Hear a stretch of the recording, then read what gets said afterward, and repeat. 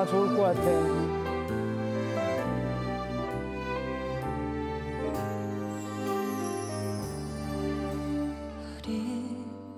이제 그만하자. 다신 마주치지 않도록 그렇게 지내자. 별다를 거 없어. 사는 게 그렇잖아. 언제나처럼 우리 늘 혼자였잖아.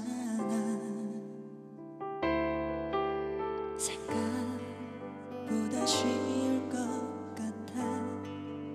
너 없이 하루 사는 게 내겐 지금보다 맘 졸이며 널 기다린 하루보다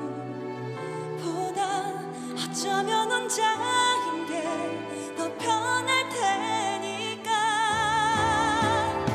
그런데 왜 지금 나 널 그리워하는 거니. 네가 없는 하루하루가 왜 이리 힘드니.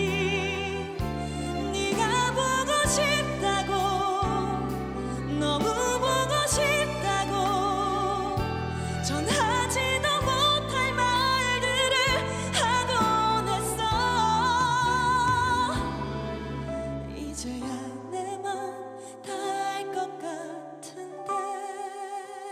와, 세상에.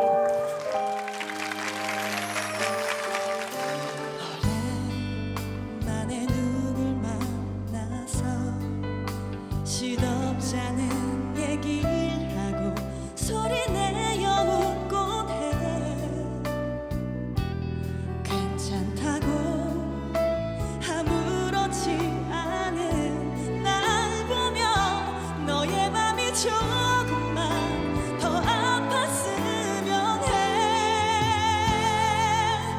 와우와.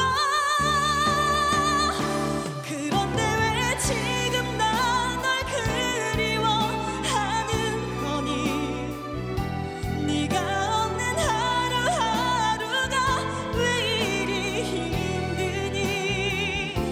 네가 보고 싶다고 너무 보고 싶다고 전하지도 못할 말들을 하곤 했어.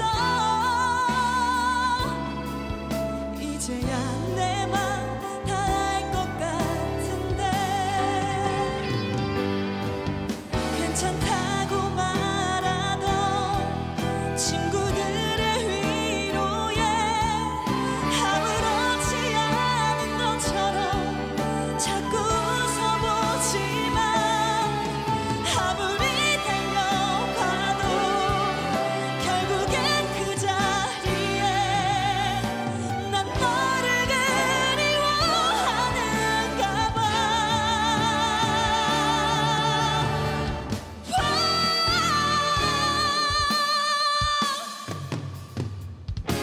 미안해 나 지금 너에게 달려가고 있어. 참아내게 할 수 없단 말 이제 고백할게. 너를 사랑한다고 너무 사랑한다고 바보 같은 내 맘 받아줄 수 있겠니. 이제야 내가 날 알 것 같은데.